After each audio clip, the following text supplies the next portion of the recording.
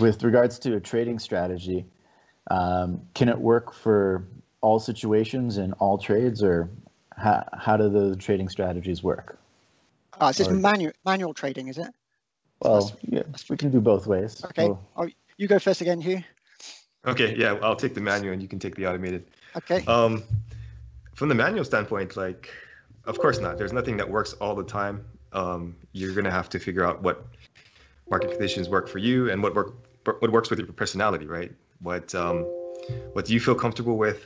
And it really comes down to how do you see the market and how do you see the world? You're really actually trading your perspective and not really a trading system. You're trading something that you can see as an advantage, and that advantage might be something that works a lot of the time, but in most cases it's something where you're looking for a very specific market condition and you're looking to take advantage of that. I guess what would be some market conditions that are out there that traders can look for or identify? Oh yeah, sure. Like I guess two of the popular ones are like trend trading, right? So you're looking for a strong trend, you're looking for maybe some support and resistance, or you're looking for a moving average to play off of, and you can trade that, or you could look for like a counter trend move where there's exhaustion. So you're looking for the move to end, and you're looking for it to turn around and go back in the other direction.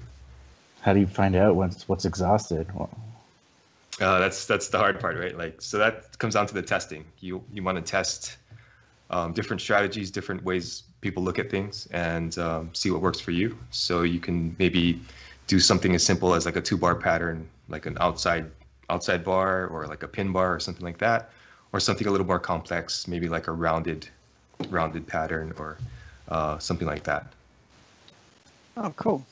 Yeah, because that's interesting, because a lot of traders that come to us to have systems automated don't really have a fully defined strategy. They have an idea, but if somebody was using you and they had a strategy that they use, do you actually document your strategies? You obviously have a course, don't you? And it's documented the different types of strategies. Yeah.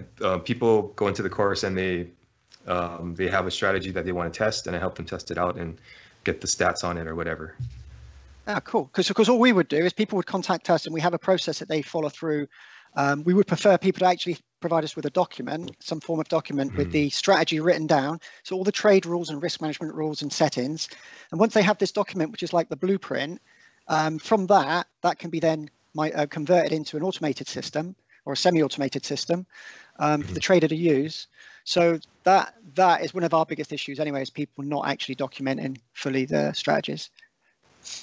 Yeah, I could see that. I mean, it's actually kind of hard to turn some of these discretionary strategies into like a hard-coded automated strategy, right? Yeah, but you have trade rules, do you? You have like a list of trade rules that they follow in risk management. Yeah.